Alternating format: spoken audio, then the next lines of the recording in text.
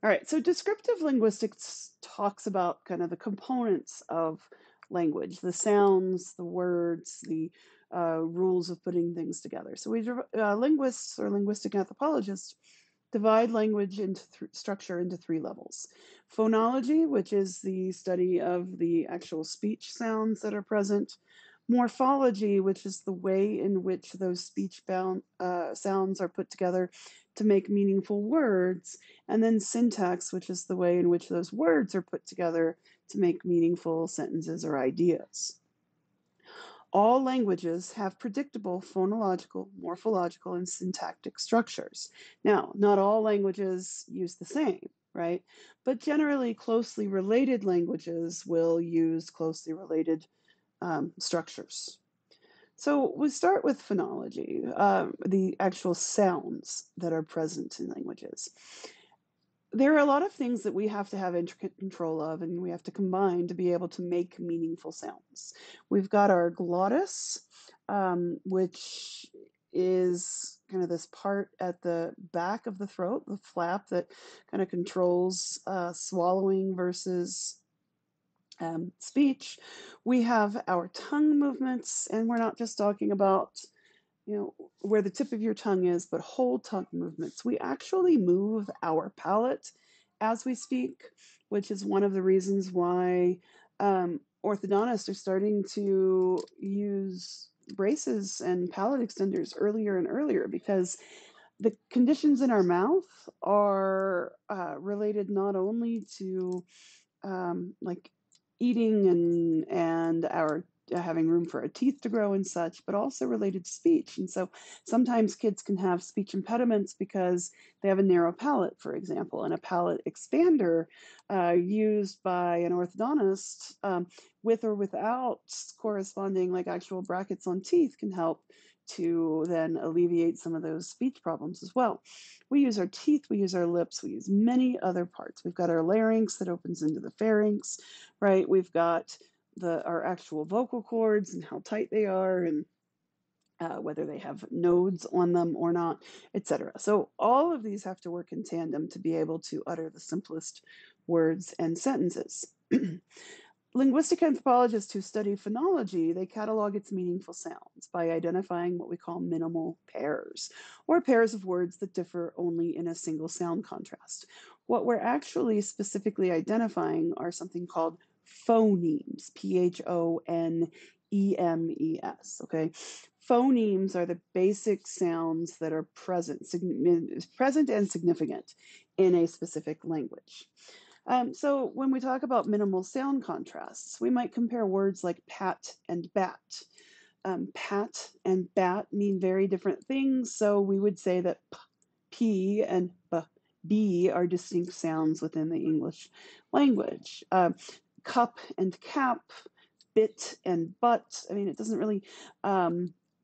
It could be, it doesn't have to be the starting pad and pats. Doesn't have to be the starting sound, doesn't have to be the vowel sound. It can be any component of all of the sounds that are strung together in those words. So P and B are called stops because there has to be a stoppage of airflow for us to make these sounds. Vowel sounds can be held continuously, there's no stop. So we have both continuous and stop sounds. To be able to make p or bah, you have to actually stop that sound. You have to actually physically restrict the air movement to be able to develop that meaningful difference. Linguists also use similar characteristics of sounds to classify every sound in a given languages or in a given language. So many sounds that are used by other languages don't occur in English. So when you see Southern African languages, specifically the Khoisan family of language, you see exclamation points in the words. We might watch a film later called Nai Story of a Kung Woman, and it's N exclamation point AI, and that stands for the exclamation point stands for that click that is used in that language. We recognize in Spanish a difference between n and enya, right? That having the tilde over the n changes the way that it's pronounced. We recognize also the difference between a single L and the double L, like tortilla, right? It's not tortilla.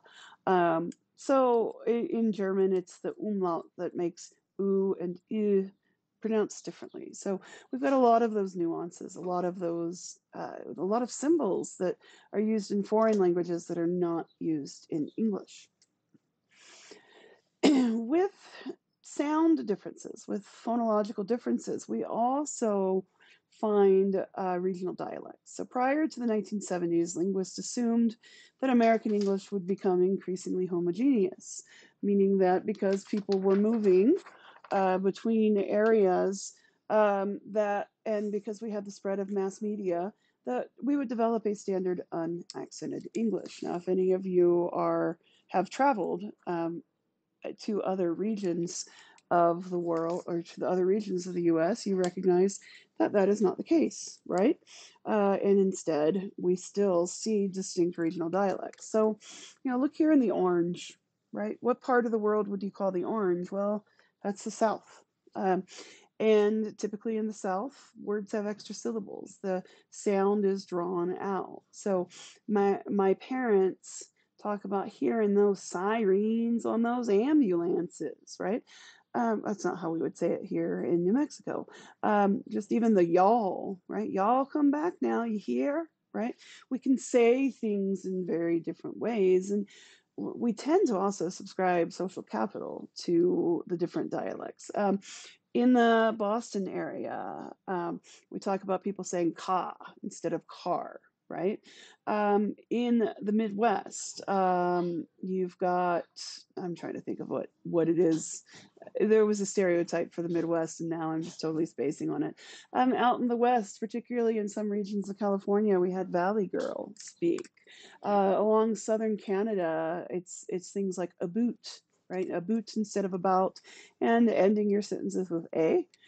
So we see an even greater distinction between the ways that people say things. So these regional dialects and sound changes that are between generations within communities are greater than ever. We're seeing an increasing differentiation of the dialects and the way that sounds are produced in those dialects. This suggests that despite media homogenization, peer groups play a much stronger role in the transmission of linguistic forms. So we're looking to people who are in the area where we live to help us figure out how we say things, what sounds are important, etc. So, if you've seen the videos of how Burkinians speak, for example, right, there's a distinctive dialect of English slash Spanglish here in Albuquerque that's different from the way that people speak in northern New Mexico. So this isn't limited to these vast regions across the U.S., but even just looking at in individual states and how things are pronounced differently across different states. So dialects are stronger than ever. Basically, people seek to differentiate into, they use language as part of the way that they recognize in-group versus out-group. So people who speak like you are quote unquote like you. This ties back into that ethnocentrism versus cultural relativism discussion from week one, right?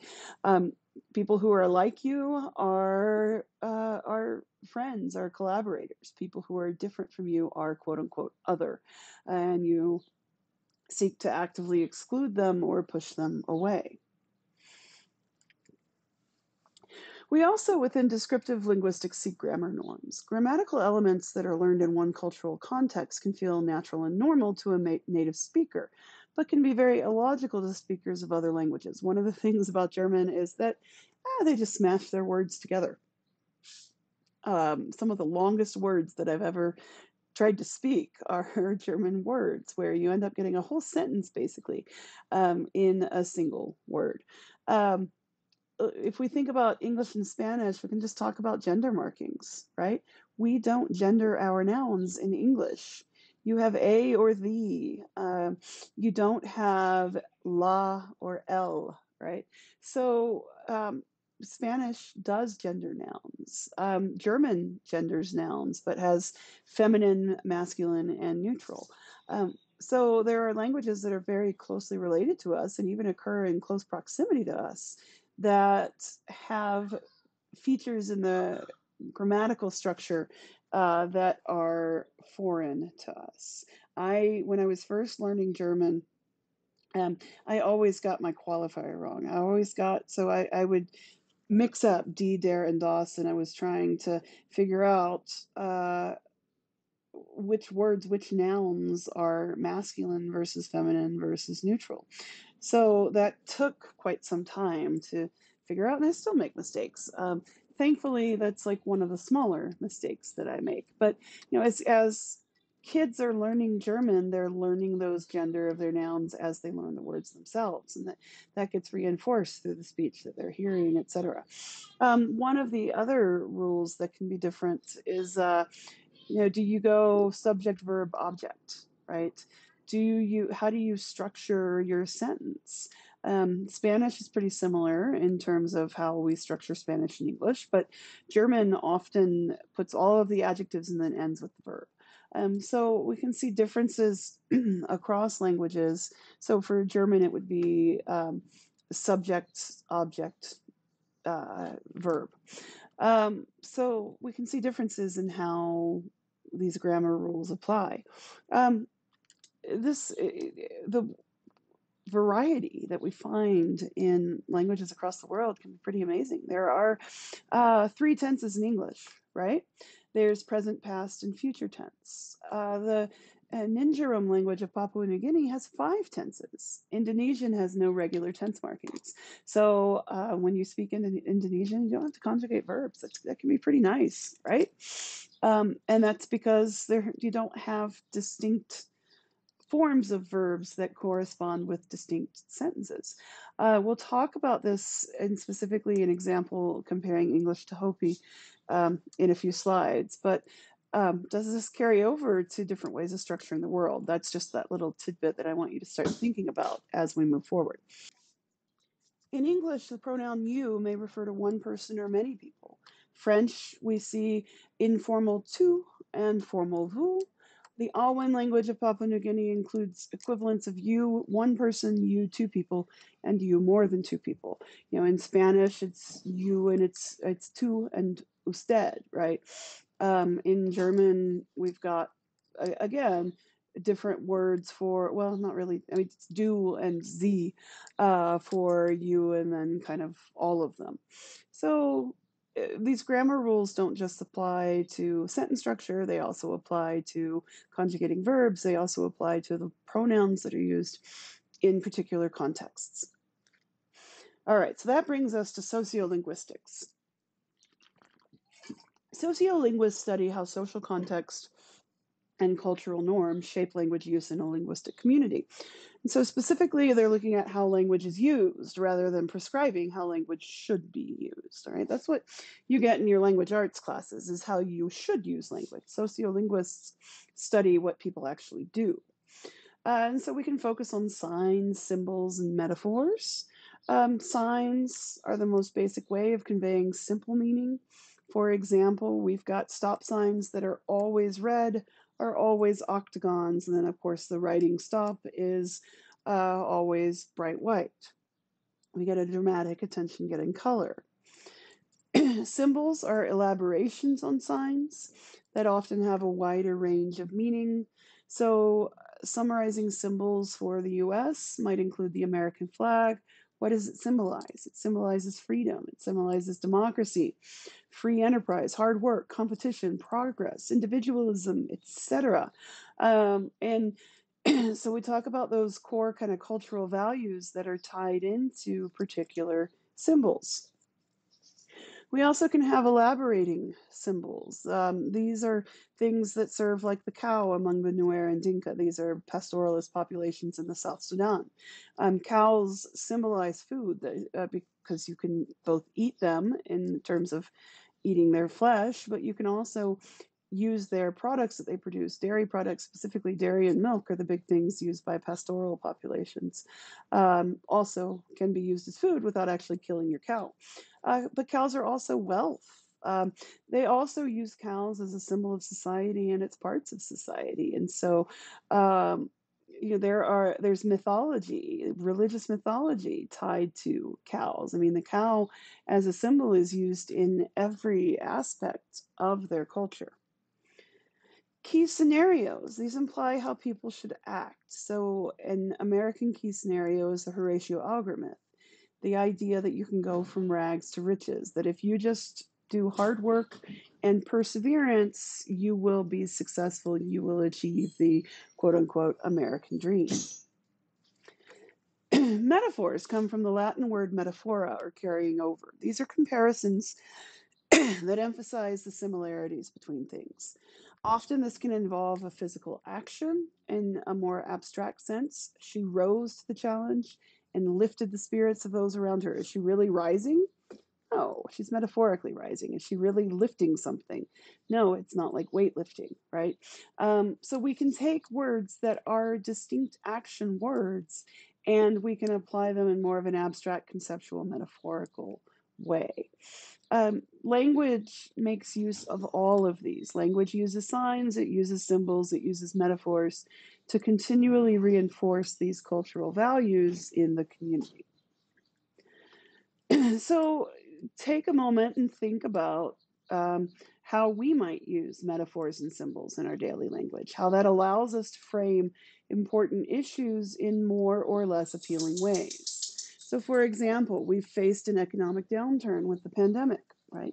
A lot of people have lost their jobs. Well, sometimes losing your job is rephrased as downsizing rather than firing, right?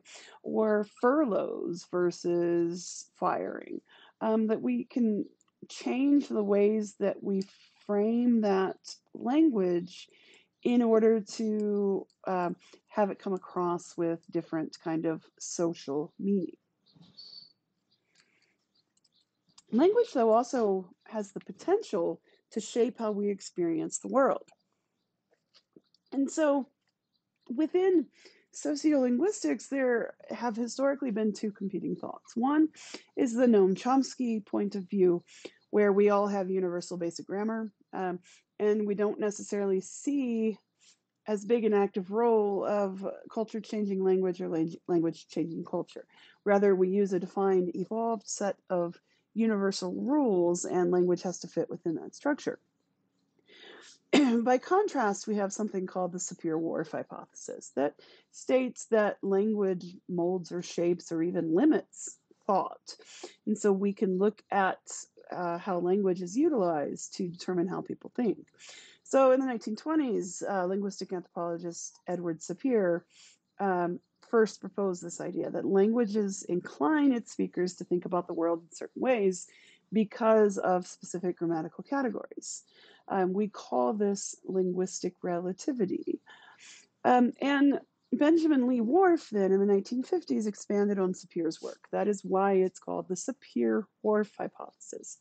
And he specifically looked at the Hopi and came up with this idea of what we call linguistic determinism. That is, that the features of language determine how people think. So language, therefore, determines culture rather than vice versa, or rather than a bidirectional process. Looking at the Hopi language has only two tenses. English, of course, has past, present, and future. Hopi has past and present combined into one. Specifically, the Hopi talk about that which is occurring or has ever occurred. That is combining past and present. And then the other tense is that which has not occurred. Whorf thought that because the Hopi don't linguistically distinguish between past and present, that they don't structure the world that way, that they don't think of past events having happened in the past, rather than that something that's existing or has ever existed, it's all the same to them. It's all currently existing. There's disagreement over how Whorf interpreted the Hopi. Other linguists have studied the Hopi and recognize that there are some nuances that maybe not distinct verb tenses, but ways that they structure their phrases to be able to make some of these distinctions. But most anthropologists accept a weak version of linguistic relativity. So what does that mean?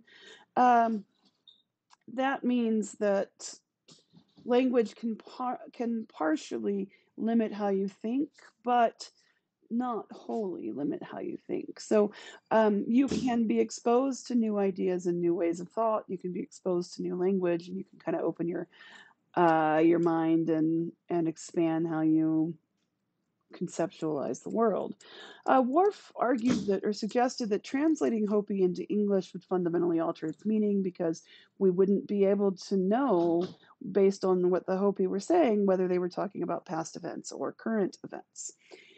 In reality, language, while it can mold thought and determine, at least in part, the direction or the ways in which people in a specific culture think about the world, it doesn't wholly determine thought.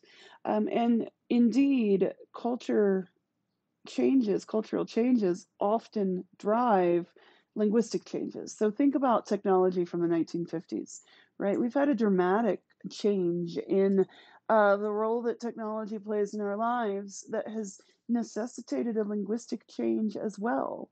Now we can go Google something, and that has meaning to us. In the 1950s, telling someone to go Google, nobody would understand what you meant, right? A Google was a one with 100 zeros after it, spelled differently. But yeah, there wasn't this idea of using an electronic device and a search engine to be able to find something on the internet. So language and culture can both change really rapidly, and it doesn't have to be one preceding the other. It's really this bi-directional kind of flow or relationship. All right, so ethnoscience and color terms. You know, people frame the world differently based on um, their other cultural features, right? Our linguistic terms are reinforced by and mold and shape, and also are shaped by other aspect of our culture. So, ethnoscience has a specific relationship with color terms because those colors become relative to the rest of our culture. So Berlin and Kay in the late 1960s analyzed the color terms of more than 100 languages and found that basic color terms are consistent across language. Speakers of vastly different languages didn't appear to perceive colors differently. They just classified them differently. So, for example, we've got this kind of four quadrant sort of structure here that we've got things that are white or light, red or reddish, black or dark, and the other side also being red or reddish. So, what's an example of different color terms? Well, there's a color in the Crayola box that was the color that I always used to color skin tones when I was growing up. Now, remember, I grew up in a world where we really only had blacks and whites. We didn't have uh, people of Hispanic origin, etc., Native Americans really like in the area that we grew up. So we didn't have all the in betweens. Now Crayola is selling boxes of crayons and markers that are skin colors that have as many as 20 different like color options, and I think that's fantastic. But growing up, you could use brown or you could use this other color that because of the area of the world where I grew up is called peach, right? Why was it peach? Well, because Virginia was very close to South Carolina and Georgia. South Carolina and Georgia are both known for their peaches. Therefore, that specific color was always called peach in my crayon box and in my life. That same color in the Pacific Northwest is called salmon, right? We also have a color term coral thrown in. So, depending on where you live, similar colors have different names. And those names are based upon um, the dominant economic activities and the way that you produce your calories and what you eat and such. So in Georgia, you eat peaches. Across much of the South, you eat peaches. In the Pacific Northwest, you eat salmon, right? In coastal areas that don't have salmon, you might collect bits of coral or you might go snorkeling on coral reefs, etc. So findings like this don't necessarily disprove the Sapir-Whorf hypothesis or linguistic relativity, but these relationships between cultural features and then language argue against complete linguistic determinism. Okay, that language is not limiting thought per se, that language doesn't solely determine the way that people think. So, for this next thinking critically about language, think about the slang that you use. How might the coarse slang that's used in daily conversations among college students, university students, teenagers, etc., be interpreted differently by parents or grandparents, right? Are there things that you say that your parents might take offense at, or that your grandparent, and like you would maybe not say to your grandparents? Um, I mean, my mom doesn't like cursing, right? So if I were to drop an F bomb, my mom would be just aghast. That would be, and specifically, like it really, really, really, really bothers her if I curse around my teenagers, even though I know full well that my teenagers curse around their friends, right? So slang like that, there's the whole okay boomer thing right now. I've seen people both who are boomers and who aren't boomers get really upset by the okay boomer. My students will sometimes say it to me, and I'm like, well, okay, so I got to be proud in my Generation X. All right, I'm Gen X. We don't give a SHIT, right? So I joke with them about it, but I've seen people my own age get really offended that their students might think they're a baby boomer when really they're like 20 years away from being a baby boomer. Um, so you think about the slang that you use, you think about the style of speech, you think about the euphemisms. I'm trying to think of another example. Gucci, right?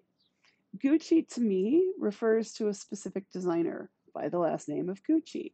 So hearing things like Gucci Gang and hearing people describe like a situation as Gucci, that took a little while for me to figure out what they meant. So, I'm constantly using my students to understand kind of Urban Dictionary type things and teen speak. So that I can use relative metaphors. I can use metaphors that actually are meaningful to them, and even their language arts professors tie that over. Like my son's class this year did a unit on Shakespearean insults. Right, so that's some fun is to find the list of Shakespearean insults and then try to use those on your friends.